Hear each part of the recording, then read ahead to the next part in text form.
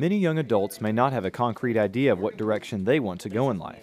So to keep his options open, one Incirlik High School senior put in the work to accomplish as much as possible. His determination won him a National Merit Scholarship, a chance to visit the nation's capital, and study abroad in China.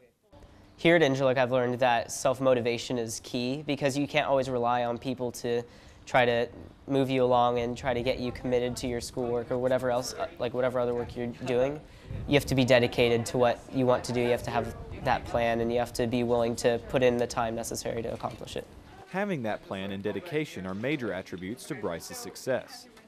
Find a passion. In order to be successful, I would say just find a passion. Find what you care about the most. Find what you like. It doesn't matter if it's anything from art or like even just some athletic activity, or if it's something nerdy or whatever, such as math and science, which I personally really like. So it doesn't matter what age you are, really. His advice still applies. Just find something that you care about and then pursue it wholeheartedly, and eventually you're going to become successful or whatever else you want to be.